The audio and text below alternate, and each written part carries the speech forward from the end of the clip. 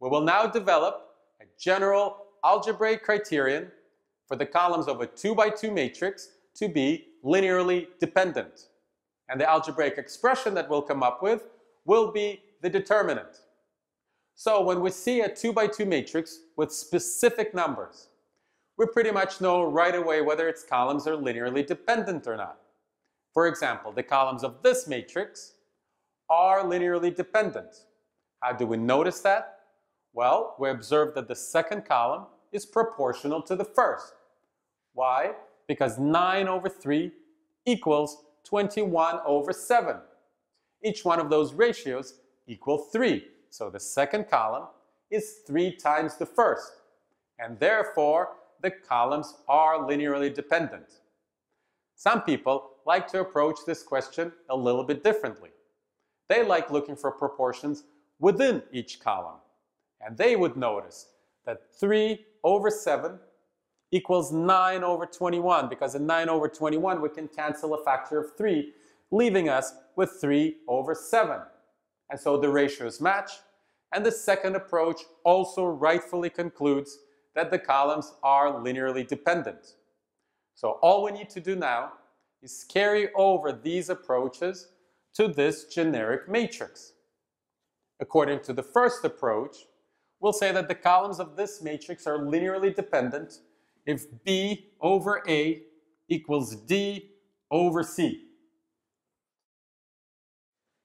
According to the second approach, we'll say that the columns of this matrix are linearly dependent if A over C equals B over D. And so now we have not one, but two pretty good algebraic criteria. If we test this matrix against either one of these criteria, we'll conclude that its columns are linearly dependent. In the first case, we'll have 9 over 3 equals 21 over 7. A match, therefore the columns are linearly dependent. In the second case, we'll have 3 over 7 equals 9 over 21.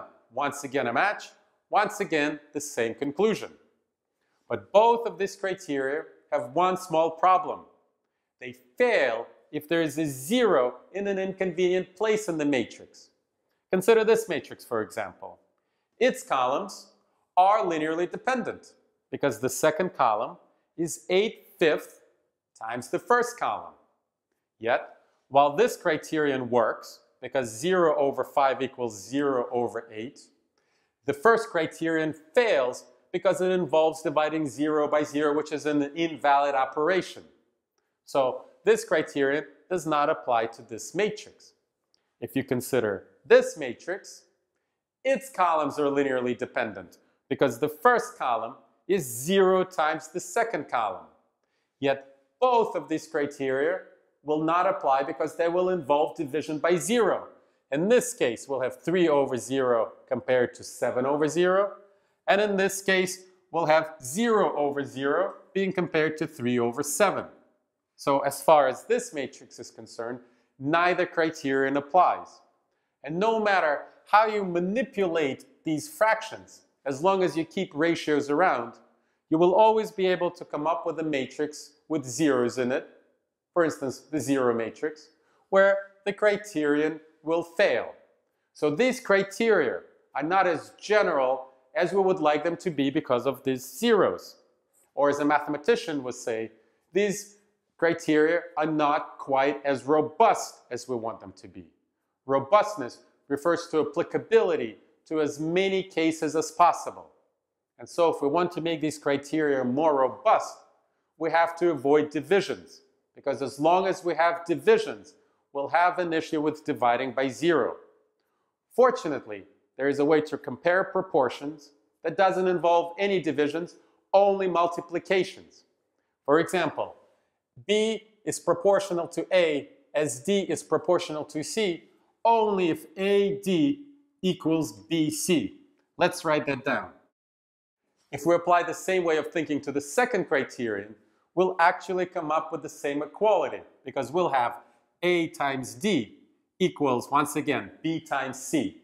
So both of these criteria involving ratios are equivalent to this criterion, which doesn't have any ratios at all.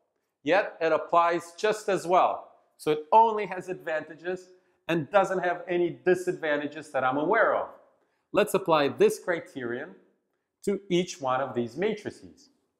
In the case of the first matrix, we have 3 times 21, 63, equals 7 times 9, or 9 times 7, once again, 63. In the case of this matrix, we have 0 times 8 equals 0 times 5. 0 equals 0. It works. In the case of the last matrix, we once again have 0 times 7 equals 3 times 0. We get zeros in both cases. And so this criterion tells us that the columns of each one of these 3 matrices are linearly dependent, and it doesn't have any issues whatsoever with division by 0. In fact, this is so robust that it is from this that the determinant is inspired. Of course, what we'd want to do is combine all of the terms on one side so that we have a characterization of the matrix, all of those terms together. So we would rewrite this criterion as AD minus BC equals 0. Clearly, this is equivalent to this, but it has the advantage that all of the meaningful terms are together. And it is, in fact, this expression that's called the determinant of this matrix. Let's write that down. Let's give this matrix a name and call it A. And then we can write that the determinant of A, denoted by the vertical bars, is indeed equal to AD minus BC. And this definition is so important that it deserves to be boxed. And there you go. We have just succeeded in developing the expression for the 2 by 2 determinant. And now we're ready to move on to the 3 by 3 determinant and beyond.